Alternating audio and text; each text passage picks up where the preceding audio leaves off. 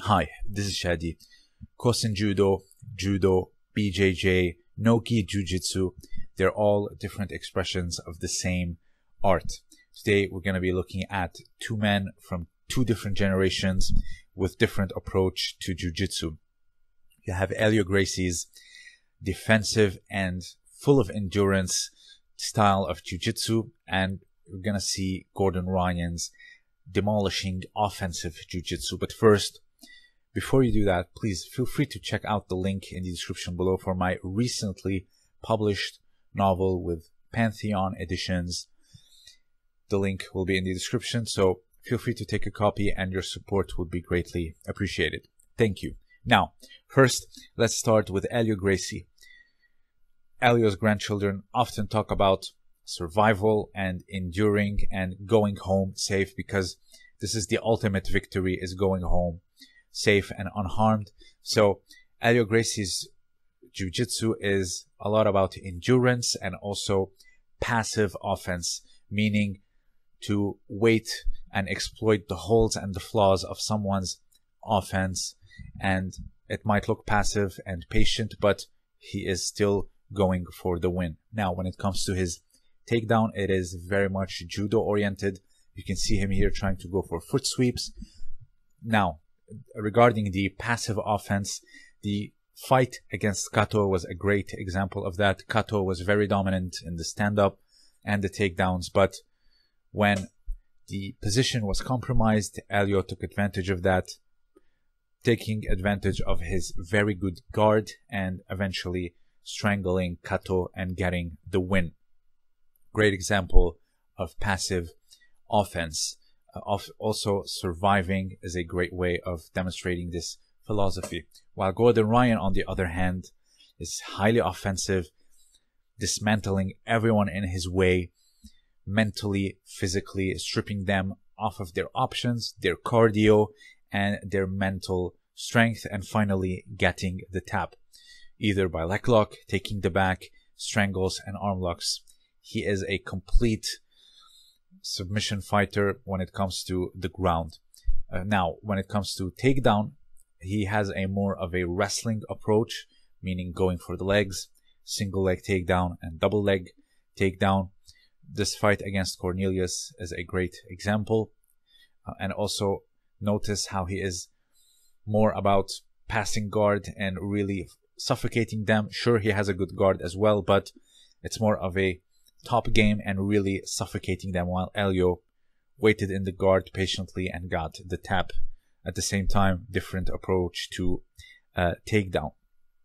Another thing is here you see the body locks, not just the leg grabs, but also the foot sweeps that he does from the back. You can say that his takedown approach is very reflective of today's jiu-jitsu, the no-gi game. Obviously, he's not going to be concerned with grip fighting and the gi, since this is his world. Again, different expressions of the same art. It's very apparent when you compare the two. Now, when it comes to physical fitness and approaching a healthy body, a body that can withstand the fights, Helio Gracie was reliant again on endurance, and he was a great skilled swimmer, which again, it will develop your endurance and also developing his technique on the mats. So cardio and a lot of patience, and the muscular development will develop through these disciplines. So the swimming, you see their backs, you see their shoulders, and also here you can see his brother, Carlos Gracie, not a very big man, very little muscle mass on his frame yet. He was more concerned with the longevity of his body through this flexibility and the mobile joints and the mobility in general, and of course relying a lot more on technique. So you can see different physiques, different style of takedowns, different style of submissions, so on and so forth when you compare the old generation or the first with today's jiu-jitsu. Now, when it comes to Gordon Ryan, it is no secret that he is constantly getting bigger and stronger. The topic of PEDs is always on the table and often criticized for it. People would say that, you know, if he is constantly relying on techniques, then why is he constantly getting stronger? Or where would he be if he hadn't put on that much size? Would he have the same record? So a lot of these questions are always there. Now, Helio Gracie lived a very long life. His priority was, again, self-preservation, longevity, mobility, and making sure you go home at the end of the day safe. His priority was more of self-defense. His generation, a lot of them were about self-defense, the Japanese teachers, and the first people in Brazil to practice Judo and Jujutsu. So the fact that he adopted a diet that would promote longevity, the Gracie diet, and also training Jujutsu in a very sensible way, relying mostly on self-defense and not so much on the competitive aspect, although he did compete, having one of the greatest fights, like 3.5 hour long fight against Valdemar Santana, while Gordon Ryan is focusing solely on, competitive greatness and just bulldozing everyone in his way. When it comes to longevity, I don't think that's one of his priorities since he's still very young.